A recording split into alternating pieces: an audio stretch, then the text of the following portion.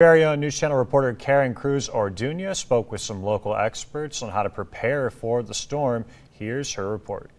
Combination of things, including some circulation. September 25th, 1939. That was the last time a tropical storm made landfall in California. The National Weather Service in Oxnard is now monitoring Hailry, a Category 4 hurricane, Friday morning. It's going to travel northward and northwestward along the Baja Peninsula of California over the next 2 days. The National Weather Service says Hailry is on track to become a major hurricane before it starts to lose strength as it moves further north. We do know El Nino is developing, and that's a warming of surface ocean temperatures. And hurricanes need that to thrive and grow.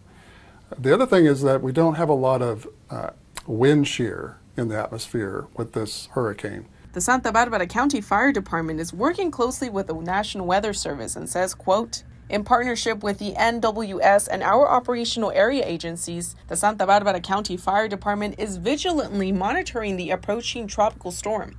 As it nears, we'll gain a clearer understanding of its potential impact on our county. Safety and preparedness remain our top priorities." The National Weather Service warns about impacts to boaters, low-lying coastal areas, and flooding from excessive rainfall. The state governor's Office of Emergency Services says it is preparing for a significant storm. We are going to position resources close to these areas that might see impacts.